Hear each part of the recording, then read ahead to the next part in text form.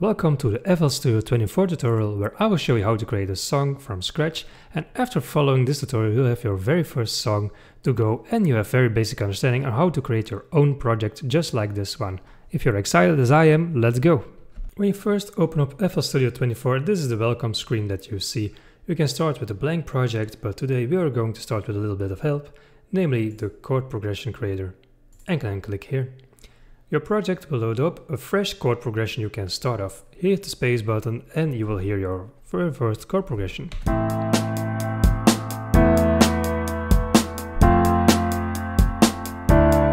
This is all done for you with some AI help.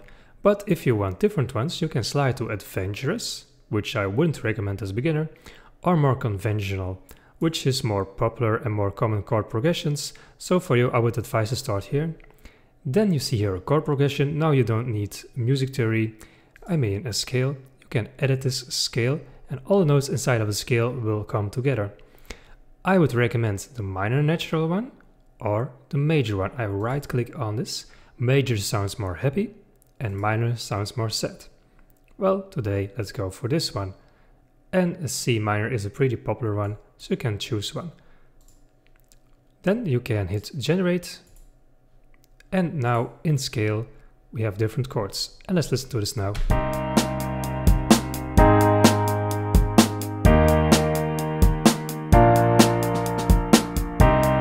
Let's say I really like these. I can lock them into place, or I can just solo this one out and choose random ones.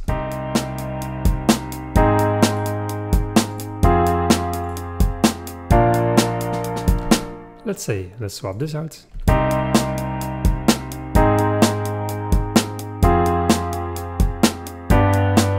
Okay, this is very interesting. What you can do then is change the rhythm. So you can try along with this and it sounds something like this.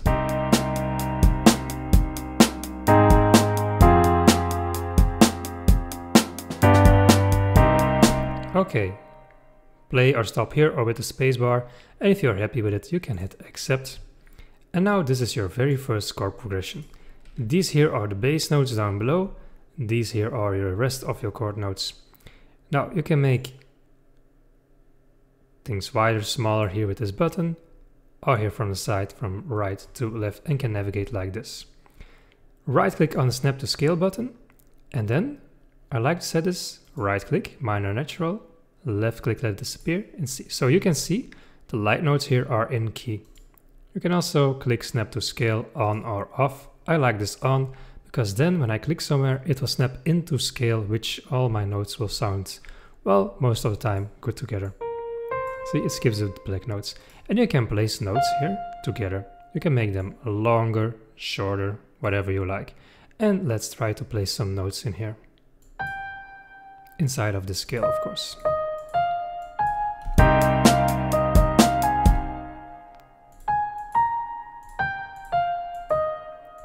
Change up the rhythm. Can move them.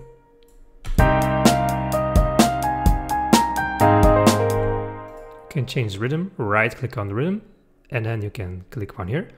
Or you can type in a value. Let's say 120. Hit enter.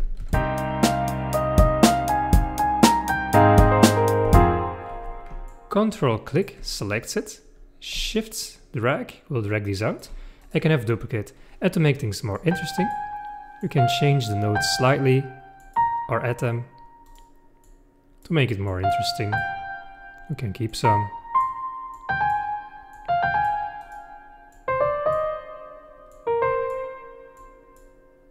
And this is what we got so far.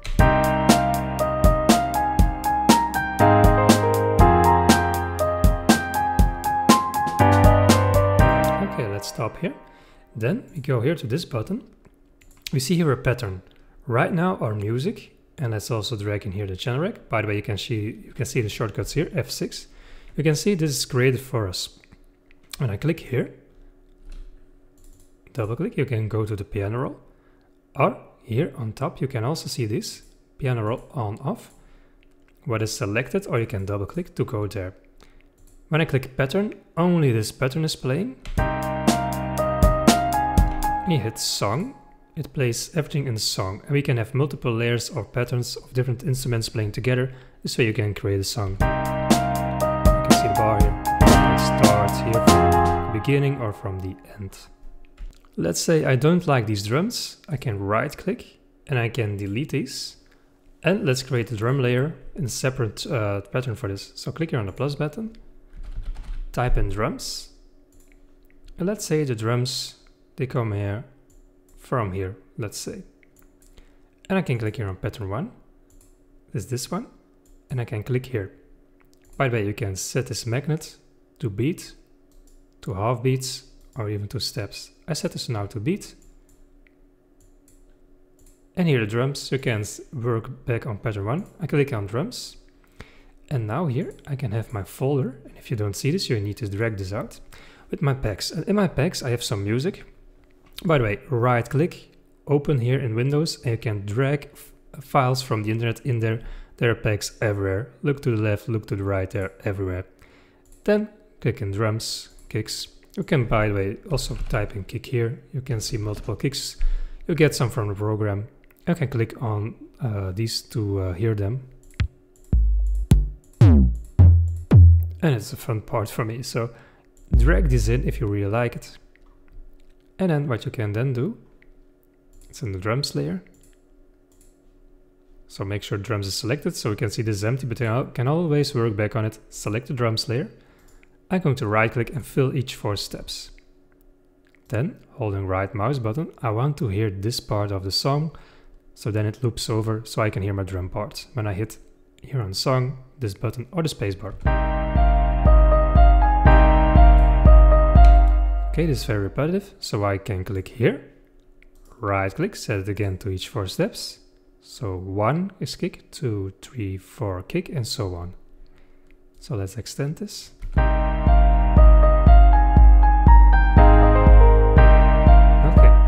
now I can copy my drums over. And let's say from this part on, Control click to remove the selection. You can also start here.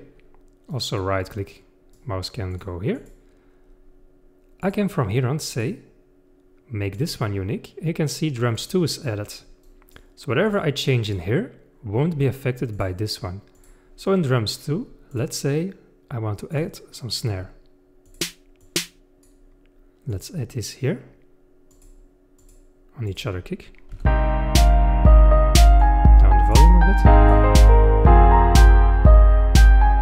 bit. And maybe add in some heads.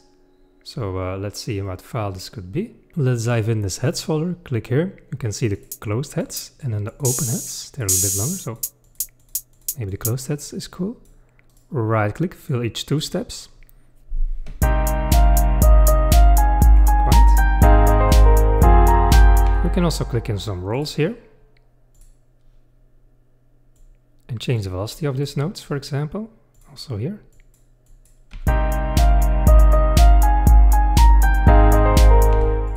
Okay, so far we got our melody, we got our drums coming in.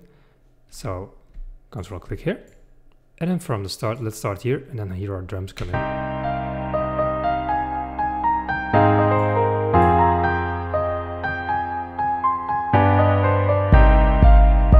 Suspense is building up and adding more stuff.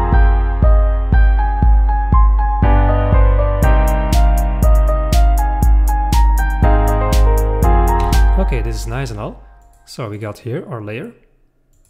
We got here our piano roll. So I can also edit the hi-hats in here or any other thing from my track.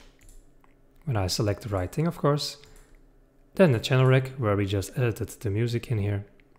And right here, next to the folders, we also have our mixer.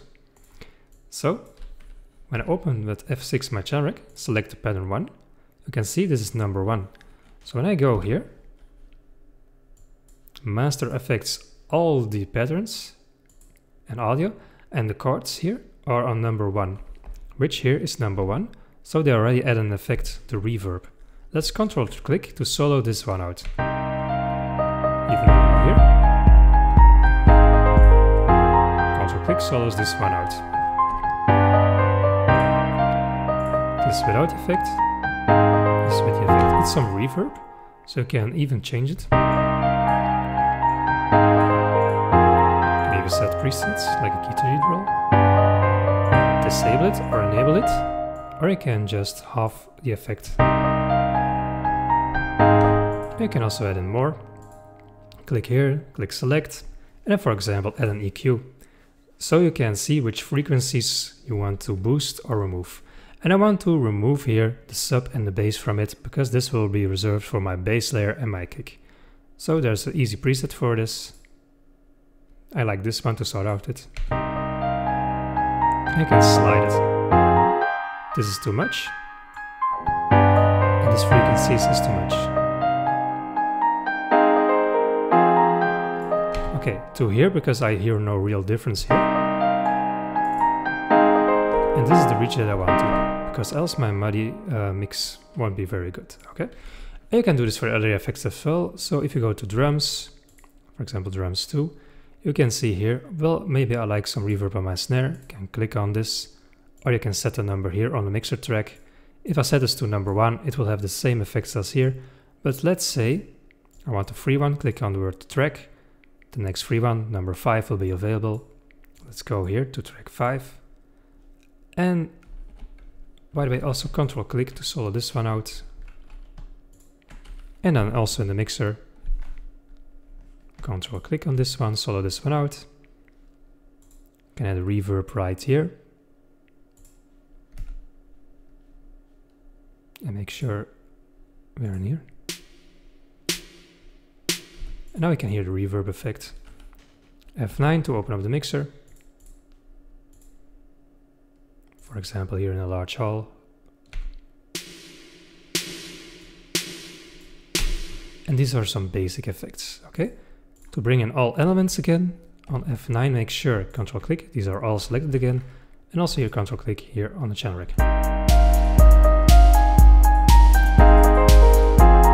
Okay, this effect is a bit too much, but you get the point. Okay, and then you can add in layers upon layers. This one was created with the chord progression layer. This one was brought in from here, from the side panel. But you can also bring in other ones like instruments. So click here. So secondary layer or something. And let's bring us in from here, for example. So with this one selected, hit F6, channel rack. Right now you see nothing here, because you need to select the patterns for this. Click here. Let's add an instrument. So for example, I really like flex. Click on flex. And you can browse through here.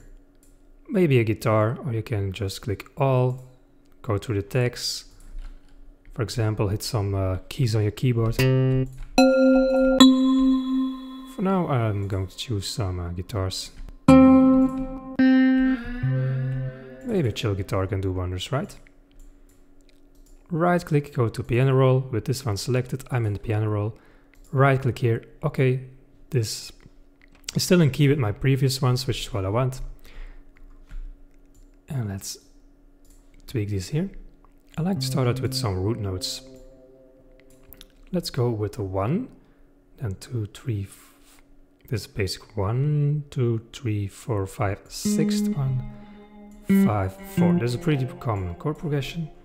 And then skip note creates basic chords. So only select a pattern if you want to work on this pattern alone.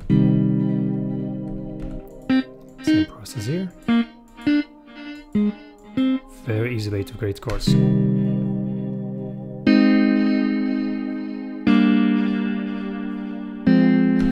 Control arrow up, let's see 1 octave higher, still in key. But too high. So I go down and I can Control Shift select these notes. Shift click, Control arrow down, and I have more bass notes, like a double layer of these bass notes.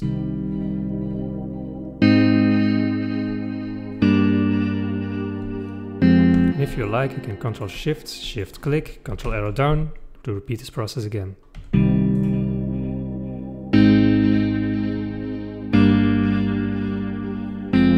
You can create fuller chords by skip note, and then skip note again.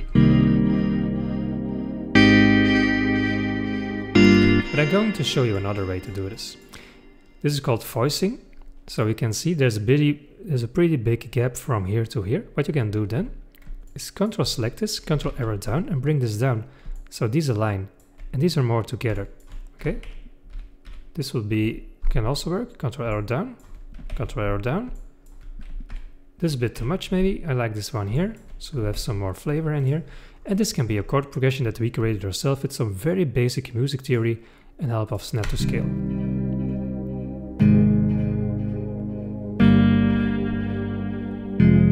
You can spice it up in different ways with the tools. For example, you can go here and then you can, well, maybe chop this up, change the time.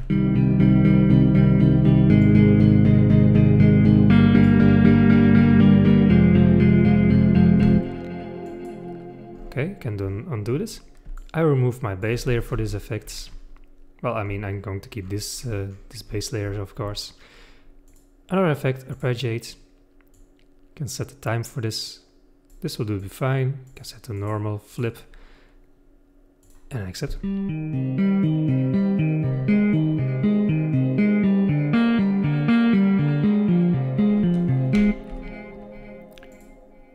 and then you can bring it in like here. So this can be, when you hit song, a very basic example. Now, this won't break the record charts, but you get the point of adding layers, working here in the playlist with the piano roll, with some drums and with effects you can download online or find here ready to go. And let's listen to our very first basic song that we created.